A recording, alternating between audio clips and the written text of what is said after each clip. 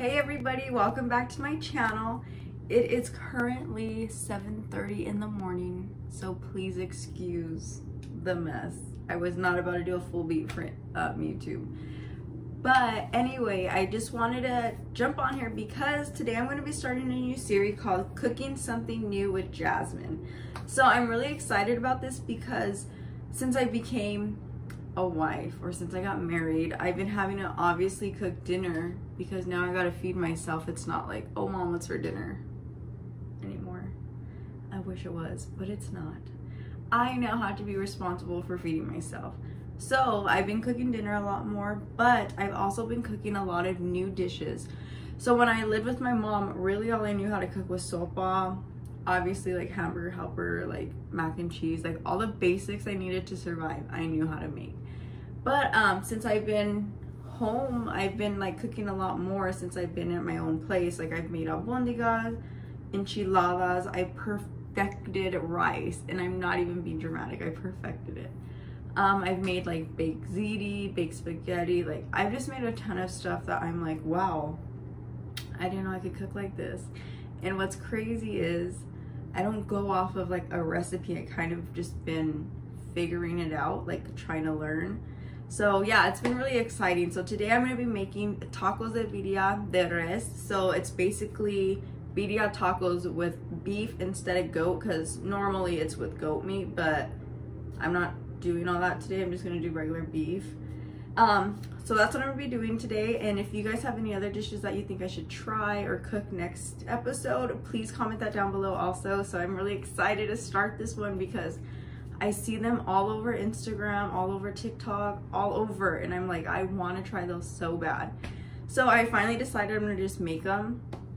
And then like I said earlier, I don't really go off of a recipe, so I basically just Pinterest the ingredients and I'm gonna go off that. So I'm kind of creating how I think it's supposed to be done in my head. So we'll see how that goes. But luckily I have a friend who loves these kind of tacos and she's coming over for dinner tonight so she can critique them. So yeah, I'm gonna be showing you guys what we need to do first. So what I'm gonna start off with is my beef. So I just got a beef London broil. Don't know what it is, but it was on sale, so that's what I got. So I got that. I'm gonna put it in my crock pot. So, just cut it open. And this is why I'm doing it so early, because I'm putting the meat in the crock pot. I know traditionally, from like the way my mom makes like pozole or basically anything, she puts the meat in a big pot. But I just wanted to put it in a crock pot because I love my crock pot, and I actually don't own a big pot like that, like a menudo pot. So just gonna get my beef, put it in there. I'm gonna turn the crock pot onto high because I want it to cook a little bit faster. If I could have it by early dinner time, that's when I want to eat it. So I'm just gonna put the meat in there. I'm gonna put a little bit of water. So this is about 16 ounces of water I'm gonna throw in there.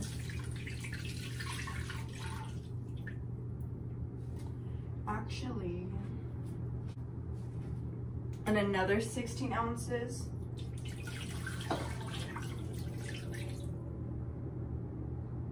And I'm just making it more watery because later is when I'm gonna start to add like the paste to make it like the red juice and all that stuff. Now I'm going to be adding some garlic powder, and I'm very generous with my seasoning. So I'll just add some garlic powder. Of course, some salt. I'm a salty person, so I'm also generous with salt, but of course, everything's like to your liking. So if you're a fan of garlic, throw in a little bit more garlic. If you don't like so much salt, just throw in a pinch. And then I'm just gonna do a little bit of black pepper. I don't know if this is normal, but I just love black pepper. And I'm not doing too much. I'm literally just doing a couple sprinkles. Just like that. And then I'm also gonna be adding some oregano. So just sprinkle that. And oregano is such like it has such a strong taste to it. So I'm not gonna go too crazy. I just want it to be enough for flavor. Now I'm just gonna cover it. Literally just like that. And then I'll probably come check on it in a couple hours to see where it's at. That way I can, once the meat gets a little bit more cooked, like a little thawed out, I'm gonna cut it into a couple pieces, so maybe 4 or 5, just so when it's time to shred, it's a lot easier. So yeah, once I get to there, I will bring you guys back. Welcome back. So it is now it's now 10:30. So I'm just gonna open it up. Oh, it smells so good. This is what it's looking like. I just cut it into 3 pieces. Again, it's easier to shred, and it cooks a little faster. Okay guys, so it is now 3:18. We're back, and I'm gonna start to boil the chilies and stuff. That way I can make, I guess, the sauce that goes into the broth and the beef. It's gonna be what's called the consommé, so we can eat with the tacos. It's basically like beef chili broth, I guess. So that's what I'm gonna make. So to start off, I'm just gonna get a pot like this. I'm gonna fill it up with some water. So this is 2 cups. And we're probably gonna use, I'm gonna say like at least 10 cups. So I'm gonna fill it up and I'll be right back.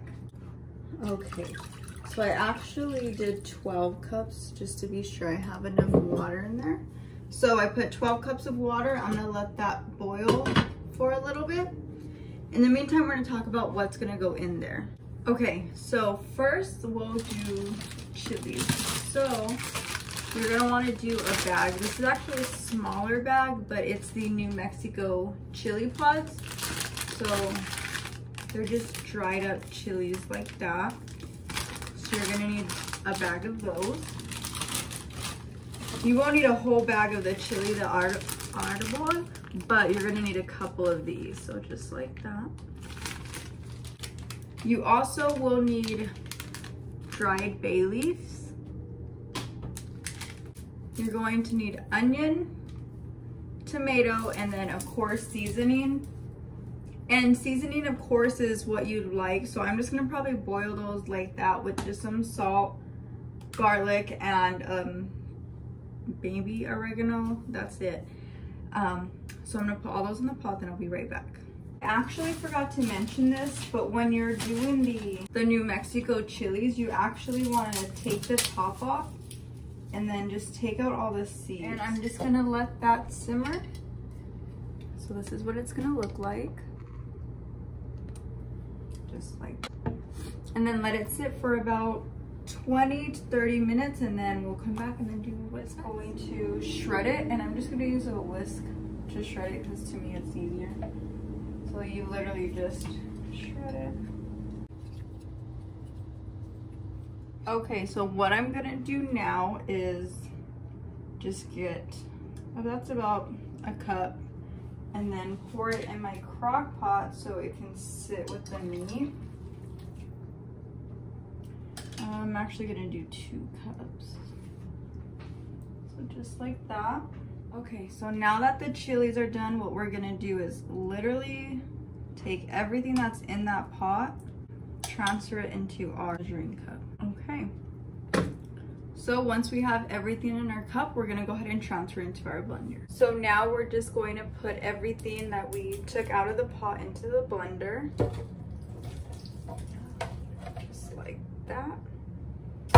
And then we're gonna now get some of the juice that was in the pot back in the blender.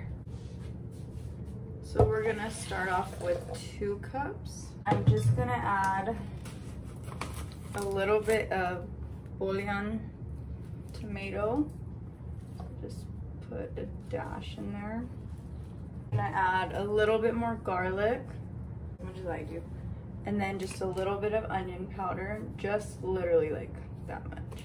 I'm gonna do just a dash of salt. And then just a couple sprinkles of black pepper. So I'm gonna blend this up. Now it's gonna have this type of consistency. So it's almost like a paste, but not so thick. So once you have that done, we're just gonna throw it in the crock pot, let it sit together.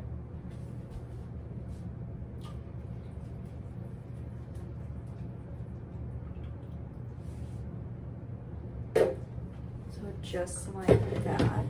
And we also don't want it to get thick like red chili, so I'm gonna put the rest of the water from the pot into the crock pot so it can sit like that. Okay guys, so now we are finally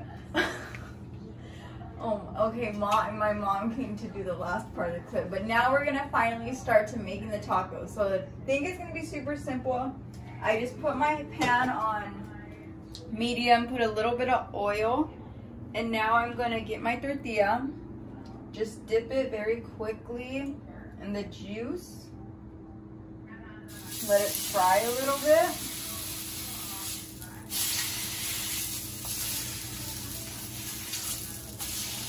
Add our cheese, and you can be as generous as you want. Just like that. And then we add our meat. It probably would have been easier if you take your meat out and have it like on a separate bowl. And then just, oh shoot.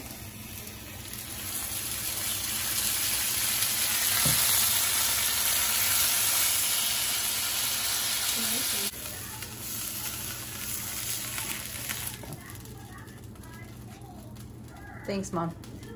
Thanks, Mom. So then that's it. So I'll come back in once I finish frying them so we can do a taste test. So here is the end result.